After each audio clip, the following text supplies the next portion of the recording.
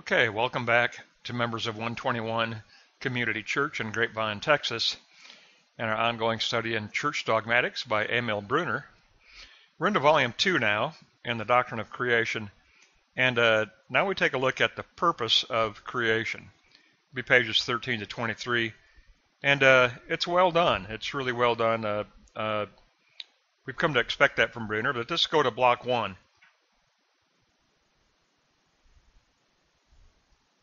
Okay, creation's eschatological purpose. Objective purpose. Creation has an ideal aspect as divine omnipotence and agape, and especially as divine self-communication, as incarnate doxa glory, and it is to be received in freedom.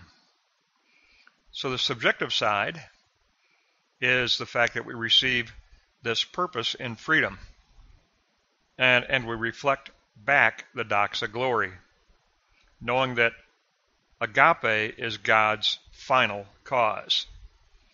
And we know that because it is revealed in Christ. The Old Testament does not contain this aspect except only as prophetic anticipation. Therefore, this is key. The New Testament is our starting point for the doctrine of creation. Not Genesis, it's the New Testament. The New Testament is our starting point for a doctrine of creation. So we begin with the New Testament witness. Messianic covenant is the foundation of creation, anticipated in the prophetic writings as Word becoming flesh, revealing agape, revealing grace. And agape and grace become the divine purpose of creation. So note 4, the purpose of creation. Again, we negate Neoplatonic rationalism and the idea of a co-eternal world.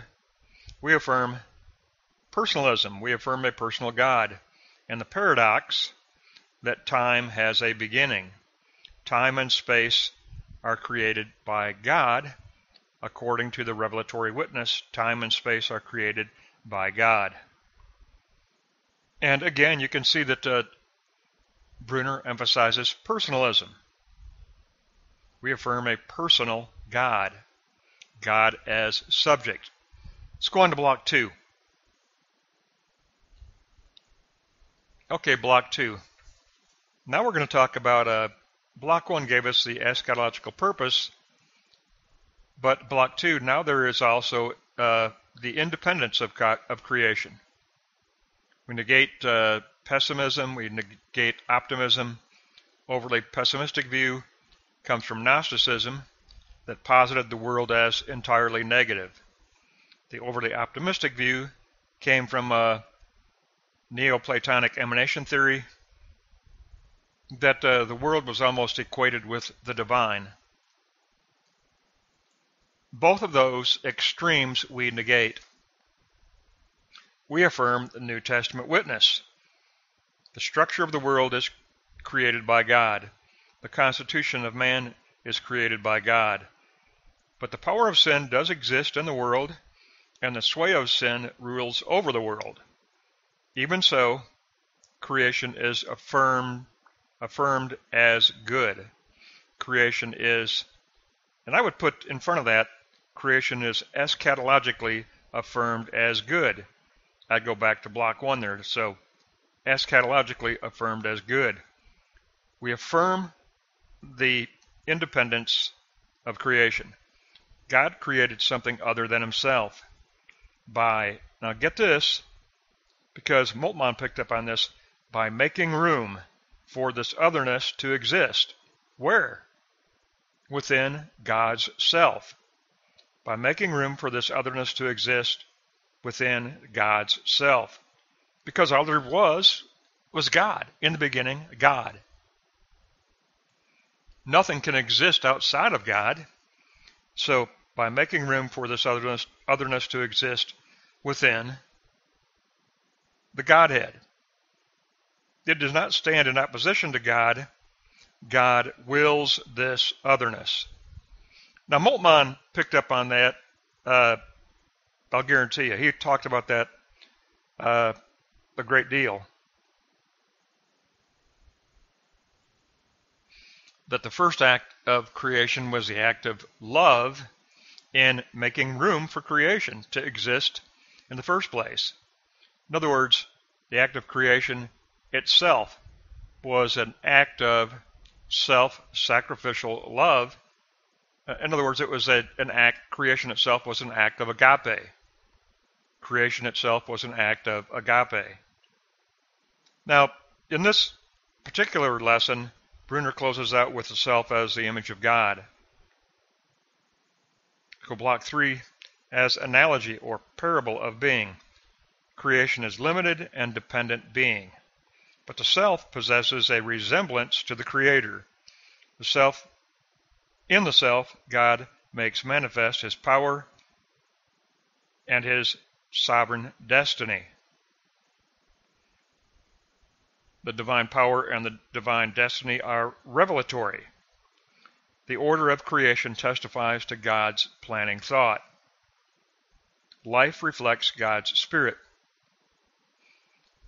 Within the mystery of organic life, says Brunner, which reveals creative eschatological planning, including a self created as image of God. That's part of the eschatological plan. The creating the self as image of God is part of that eschatological plan. I think that makes perfect sense. I think that makes revelatory sense, if you want to put it that way. Part of the eschatological coming into being is to create selves, personhoods, human beings that reflect the image of God. So 3:3, the self as the image of God. And it is so by possessing freedom in creation and by possessing speech and personhood as a parable of similarity. We negate any Neoplatonic rationalism. We affirm the revelatory truth that the self bears an imprint of spirit. We are spirit, okay? We are spirit, and we are currently alive in this classroom called a physical body of flesh and bone. And it's a classroom because we are here to learn dependence on our Creator, to learn worship and obedience and dependence on our Creator. So we are spirit, and we are created as spirit, but we are currently housed in this body of flesh and bone.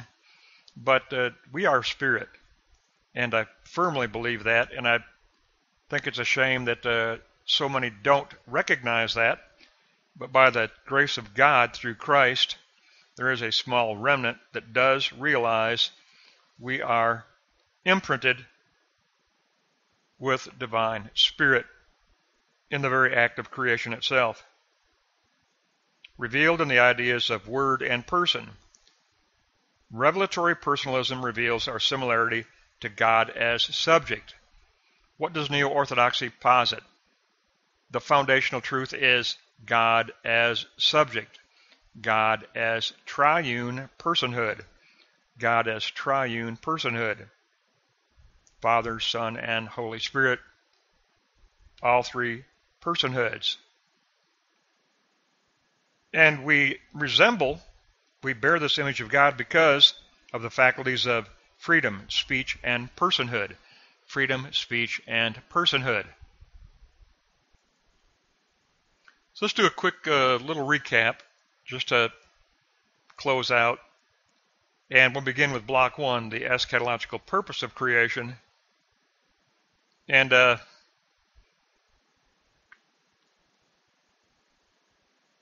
guess let's go to note 4.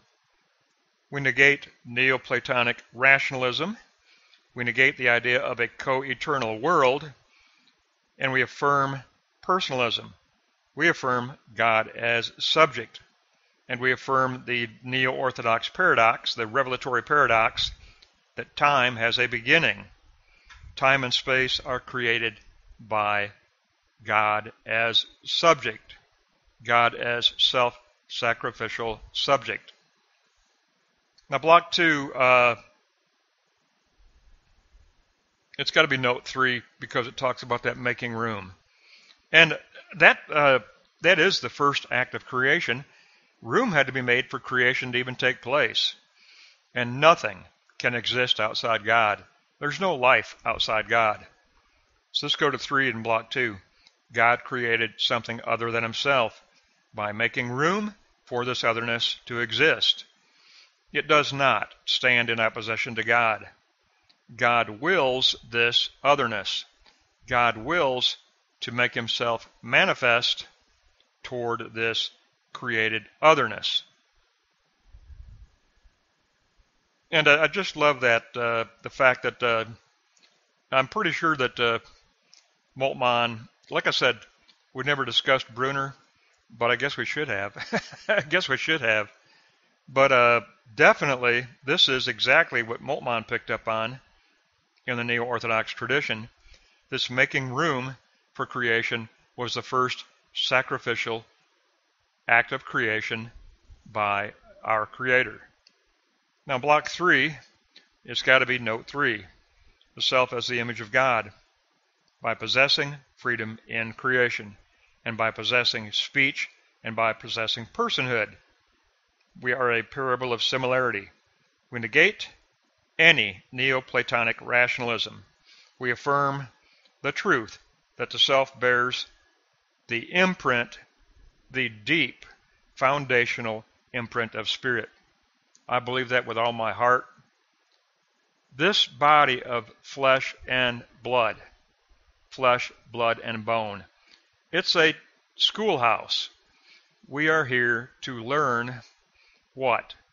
We are here to learn of our Father, and I say Father because Christ revealed that we can call him Father, our Father Creator. We are to learn absolute dependence on our Father Creator. That's it. We are to learn a absolute dependence on our Father Creator through the sacrifice of Christ. Because we are spirit. This body we currently exist in, it is a schoolhouse. It's the current place of learning.